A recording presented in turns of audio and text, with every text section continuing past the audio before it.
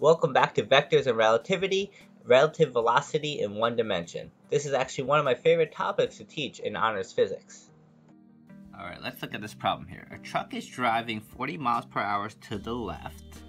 In the back of the truck there is a cannon that is directed to the right.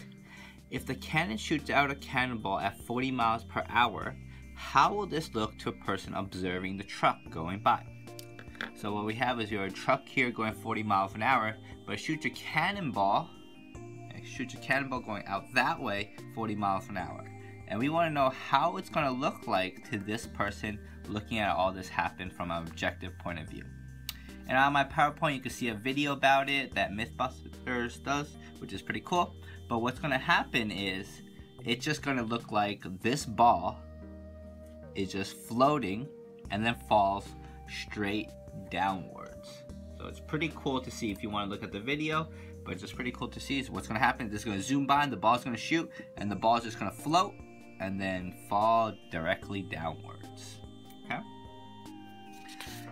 Alright, next conceptual questions. This relative velocity stuff, these are kind of like my favorite topics. It's just like very interesting, and it's just interesting to see. If a train is moving at 50 miles an hour and a person throws a ball inside the train at 5 miles per hour in the same direction that the train is moving, how fast will the ball appear to be moving someone outside the train? So let's just kind of draw this scenario out. We have a train, it's going pretty fast, let's say 50 miles an hour, and then inside of the train we have a person throwing a ball. Throws a ball, the ball goes 5 miles an hour, and we want to know, let's say this is like a glass train or something, so the person outside the train who's not moving at all, how fast is this ball going to be looking like it's going? And how fast it would look like it's going to him, it would look like it's going 50 plus 5, so it would look like it's going 55 miles an hour.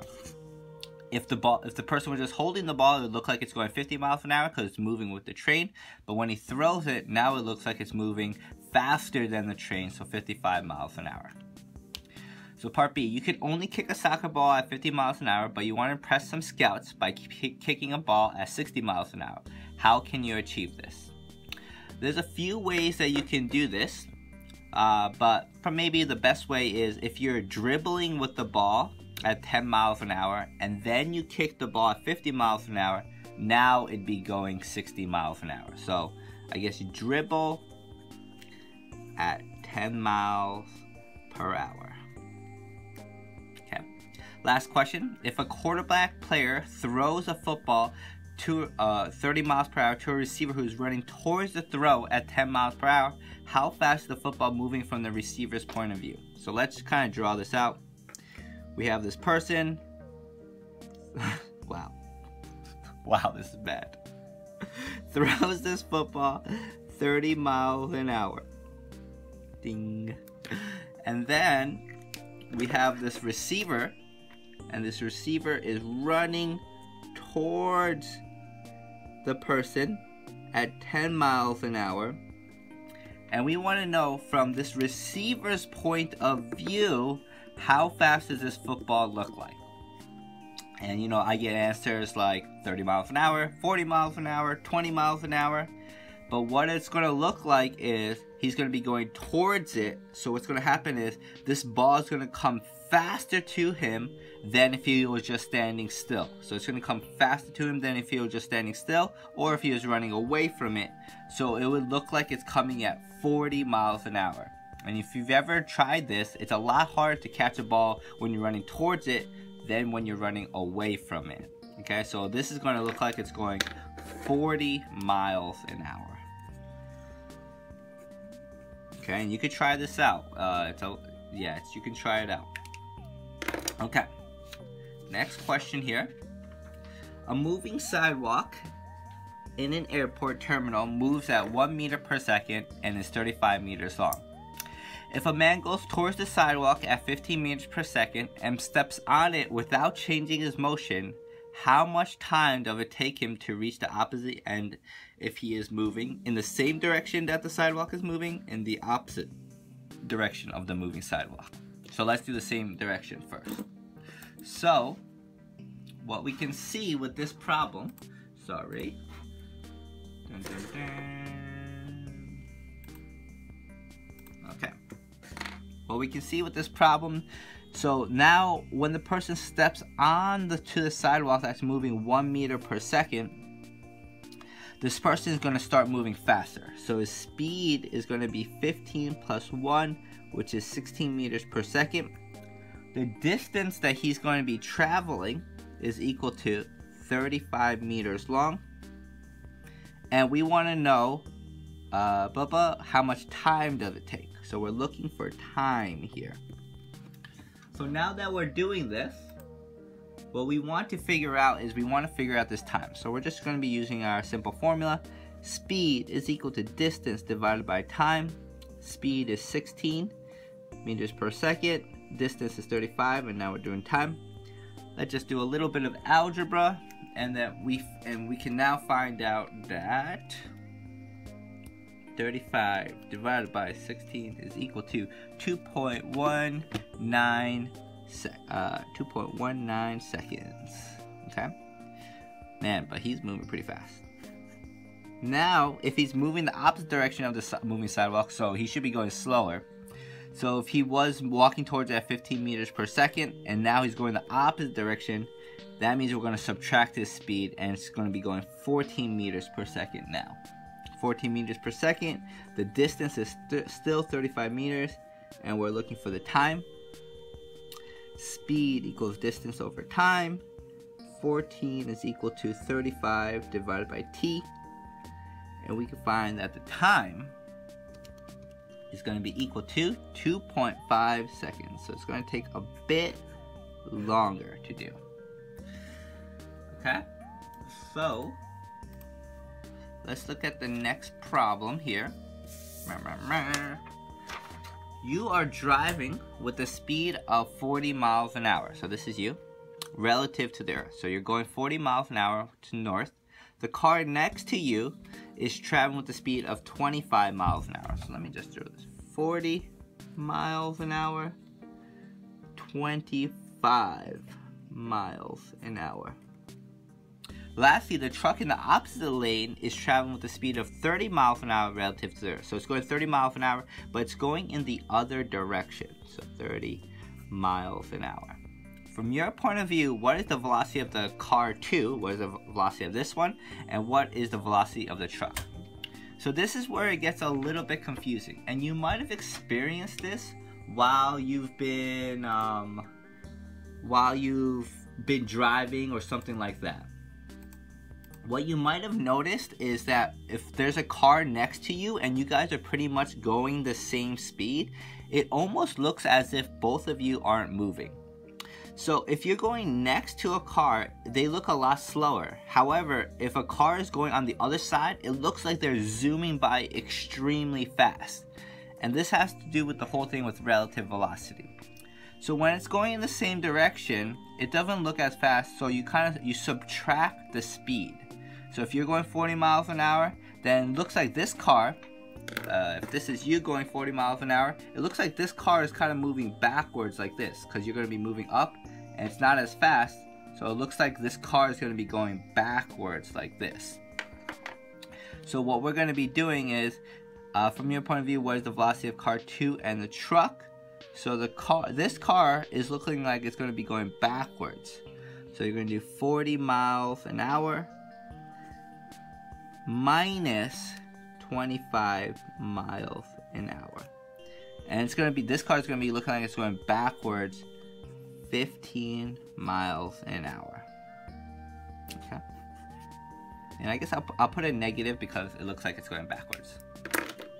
However, for this truck, as you notice, like when two things are going towards each other, it looks a lot faster. And what you're going to be doing is you're going to be adding these two. 40 miles an hour plus 30 miles an hour. And it's going to be looking like it's going really fast down south this way 70 miles an hour. So I'm going to just call it negative 70 miles an hour because it's going south. And just like this one, it looks like it's going backwards, which is south, 15 miles an hour. Okay. I also have a video on my PowerPoint that shows a quick demonstration of this, which is pretty cool. From the truck's point of view, what is the velocity of car 1? That's you, and car 2. So again, for car 1, they're going to be going toward each other. Car 2 is also going toward each other, so we're going to be adding for both. And from his point of view, they both look like they're going north. Okay? So we're just going to do 30 miles an hour. First, I'll do me plus 40 miles an hour. And that'll be equal to positive 70 miles an hour. And then for car 2, it's going to look like 30 miles an hour plus 25. 30 miles an hour plus 25 miles per hour, which is equal to 55 miles per hour. Okay? Alright, let's look at the next example here.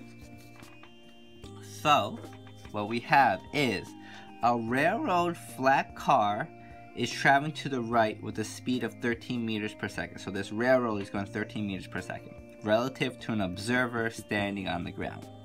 Someone is riding a motor scooter, so this person here is riding a motor scooter on the flat car. What is the magnitude of the velocity of the motor scooter relative to the flat car if its velocity relative to the observer on the ground is 18 meters per second to the right? So this person sees that the motor scooter is going 18 meters per second. If this person sees this motor scooter is going 18 meters per second, that must mean that he is riding on this railroad and he must be going 5 meters per second. How I know that is because if he wasn't standing still, it would just look like he's moving 13 meters per second. But now that he's riding on it, then I know he has to be going fast in 13 meters per second. It has to be 13 plus something equals 18. So it has to be 5 meters per second. So what is the magnitude of the velocity of the motor scooter relative to a flat car? 5 meters per second. But what is the magnitude of the velocity of the motor scooter relative to the car? If relative to the observer on the ground is 3 meters per second to the left. So it's not 18 meters per second to the right anymore, it's 3 meters per second to the left. So, can't erase that. So if it looks like it's going 3 meters per second to the left, I'm going to call that negative 3 meters per second. That must mean that this car now must be going to the left. Because if it wasn't moving, it'd be looking like it's going 13 meters per second to the right. So that means that it has to be going the other direction. And it has to be going the other direction 16 meters per second. Because it needs to be going faster than this railroad to look like it's going to the left. So that must mean it's moving 16 meters per second to the left, or negative 16 meters per second. What would it look like to the flat car if its velocity relative to the observer to the ground is 0? That must mean that it's canceling out. It's canceling out with how fast this railroad is going. So if it's canceling out, it's just going to look like it's just staying in the same position. And that means it has to be going 13 meters per second to the left. So that would mean it's going negative 13 meters per second. Okay? These are a little bit confusing, but just try to think about it, and that's going to be the key to solving these problems. Okay, last one. Two piers, A and B, are located on a river. B is 1,500 meters. We could also call that 1.5 kilometers from A. Two friends must make round trips from A to B and return. One rows a boat at a constant speed of 4 kilometers an hour relative to the water. The other walks on the shore at a constant speed of 4 kilometers an hour. The velocity of the river is 2.8 kilometers an hour. So let me do that. The current is 2.8 kilometers an hour in the direction from A to B, so in this direction. how much time does it take the walker to make a round trip? So let's see everything that we know. We know his speed on the ground is equal to 4 kilometers an hour.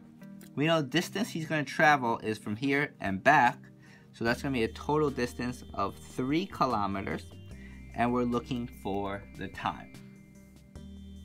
So now all we're going to do is speed equals distance over time. 4 kilometers an hour is equal to 3 kilometers divided by the time. And we get time is equal to 0.75 hours. Okay. How much time does it take the rower to make the round trip? So this is a bit more confusing because when he's going to the right, he's going faster because the current is pushing him. So his speed when he's going to the right is going to be 4 kilometers an hour plus the current, which is 2.8 kilometers an hour. So his total speed when he's going to the right is 6.8 kilometers an hour. His distance he covers from here to here is going to be equal to 1.5 kilometers, and we're looking for the time. So again, we're just doing speed is equal to distance over time. 6.8 is equal to 1.5 divided by the time. And let's call that time sub 1. So the first time from here to here.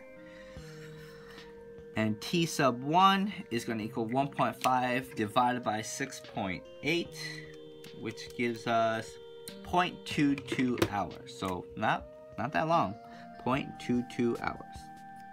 However, we have to find how long it's going to take to go back. And it's going to be harder to go back because the current is on the other side.